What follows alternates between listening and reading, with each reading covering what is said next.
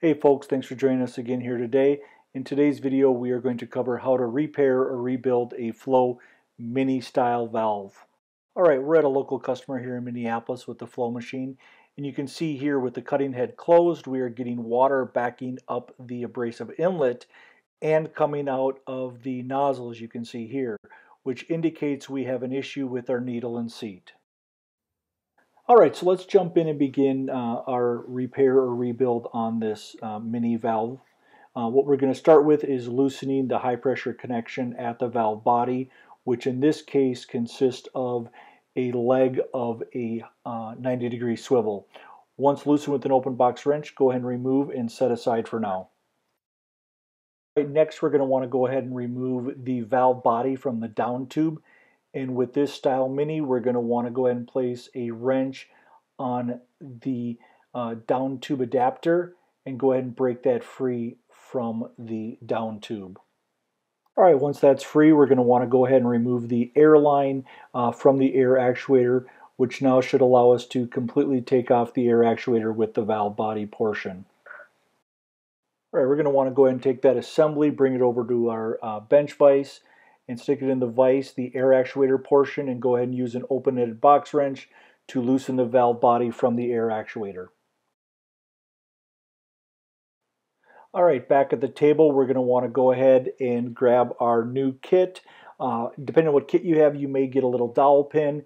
In this case, we have a plastic dowel, and you're going to want to go ahead and use a pick and remove the black O-ring that holds the seat in. Carefully remove the seat. Go ahead and grab that plastic dowel, and we are going to try to press out the seat, the bearing, and the seal.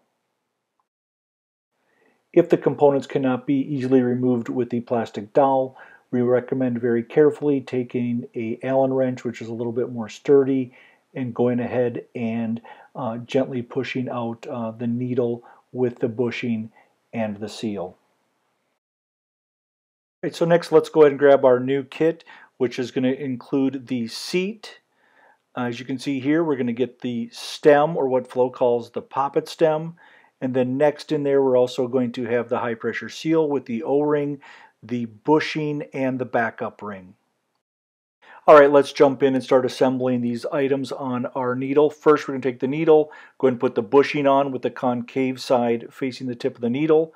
Next is the high pressure seal, making sure again that the O-ring is facing the tip of the needle.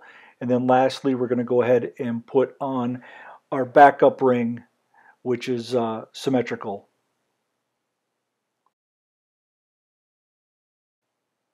Alright, we can go ahead and take our needle with our components on it and press those into the top side of the valve body. And again, we can use our plastic dowel to go ahead and push or seat all items inside the valve body. Alright, we're back at our bench vise here, and we're going to take out our brush with a little bit of blue goop and apply a liberal amount of blue goop to the threads of the air actuator. Alright, next let's grab our water inlet collar and put that on the valve body, and then go ahead and begin threading the valve body into the air actuator as seen here. And then go ahead and grab our open-ended box wrench, attach that to the valve body with the air actuator in the vise, and go ahead and tighten that up. Alright, back at the table, let's grab our air actuator assembly with our valve body, and we're going to go ahead and take out our on-off valve seat, and we're going to apply some blue goop to that seat.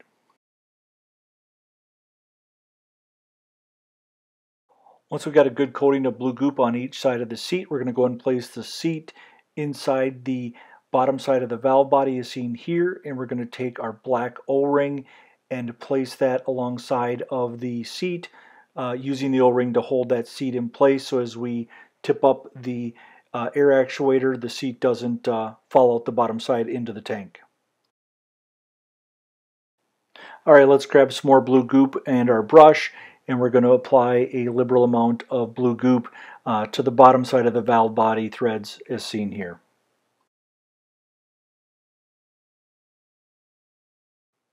Alright, next let's take our valve body and air actuator, and go ahead and thread in the bottom of the valve body into the down tube collar. And go ahead and hand tighten that as well as you can. It's also a good time to go ahead and reattach the air line. Alright, it's at this point we're going to want to go back over to the controller and go ahead and turn the water on, or in other words, turn the cutting head to the on position. We turn the cutting head to the on position because as we go ahead and tighten the valve body down, the one thing we don't want to do is mash the needle into the seat and go ahead and turn that 360 degrees. So by turning the cutting head to the on position, we release any of that pressure that has been placed onto this needle. Alright, so let's go ahead and grab our two wrenches. We're going to attach one to the down tube collar, the other one to the valve body using the two-hand technique. Go ahead and torque to seal. Alright, we're almost there. Let's take a little bit of blue goop and apply that to the threads on the swivel, at least the portion that's going to go ahead and thread into the valve body. And we're going to go ahead and take that and reattach the threads to the inlet collar. Once we've gotten it as far as we can with hand tight, let's go ahead and grab our open-ended wrench and go ahead and tighten the shaft of the swivel as tight as you can, or to seal on the valve body. Alright, nice work. We are all done. We are going to want to go back to the controller, go ahead and turn the cutting head to the off position, and at this time you can go ahead and turn on the pump and go ahead and turn back on the cutting head, and let's check our work to make sure we got no leaks. As always, if you have any questions, comments, please feel free to give us a call. 1-833-4Hennco.